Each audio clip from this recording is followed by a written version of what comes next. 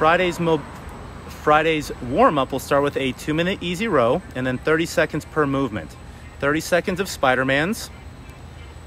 Step the foot just outside the hands, sink the chest down, alternate sides. Then squat to stands. Stand with the feet shoulder width apart with the toes pointed out about 10 degrees. Hang on to the toes, sink the chest down, sink the hips down, keep the chest up, and then push the hips up to extension to stretch out the hamstrings. Then mountain climbers, back to your push-up position. Now we're quickly jumping our feet, elbows towards the knees. Then stand up and perform 30 seconds of air squats. Make sure we're trying to work on our range of motion, not just down, not just getting the hips below the knees, but also standing up all the way. Squeeze the butt, open the hips at the top of each rep. Then we'll go to frog hops. Hands to the floor, jump your feet back into a plank, jump back up and stand. Then facing your box, we'll do box step-ups. Try to stand all the way up using that single leg before placing the second foot on top of the box. And then finish with a set of 30 seconds of burpees. Chest to floor, thighs to floor, jump the feet up just behind the hands, and then jump and clap overhead. Grab a dumbbell for your mobility. Perform 45 seconds per side of a dumbbell ankle stretch.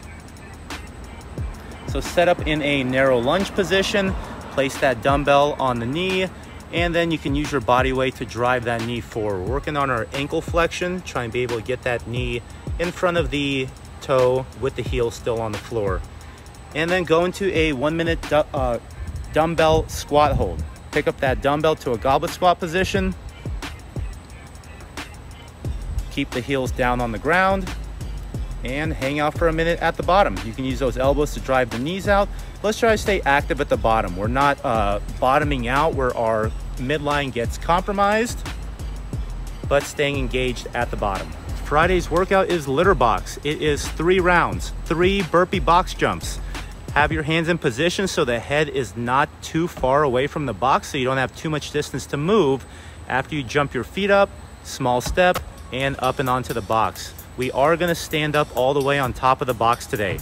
After your 3 reps, move back to a pair of dumbbells, 6 double dumbbell front squats.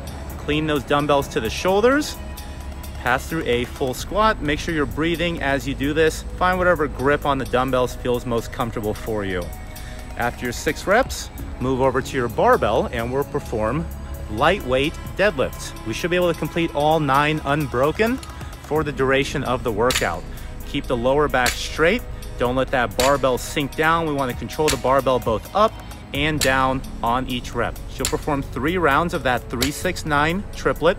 Then you're going to row 50 calories for men, 35 calories for the ladies. Pace out the first row because after that 50-35, you're going to perform another 3 rounds of the burpee box jumps, front squats, deadlifts, then another 50 or 35 calorie row, and then another 3 rounds of the burpee box jumps, front squats, deadlifts. Friday's home gym variation will be some faster paced sprint intervals. You'll have 3-minute AMRAP followed by 1 minute of rest for 5 rounds.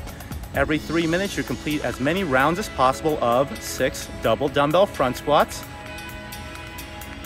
Dumbbells rest on the shoulders, any grip. Want to pick a weight where we can do those 6 reps without stopping.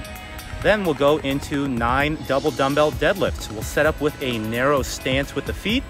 One head of the dumbbell is going to touch the floor at the bottom of each rep. Keep that back controlled. Don't let yourself round. Super important because the dumbbell range of motion is a little bit lower than a barbell deadlift. Finally, 12 lateral burpees over the dumbbells. Set them down, one in front of the other.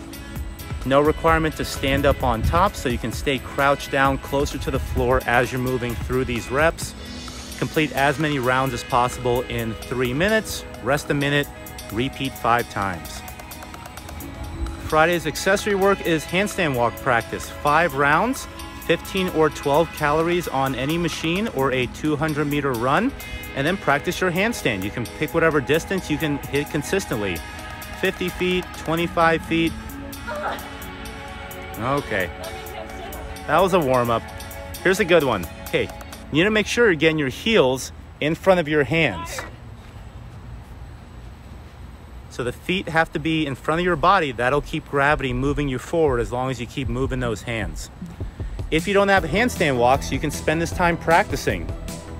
You can kick up to the wall and just do a 30 to 60 second handstand hold against the wall. Or you can start lifting the hands one at a time, just a couple inches off the floor. So this is asking a lot of me right now. Okay. Small hand lifts, or if you want to go advanced, big hand lifts, shoulder taps.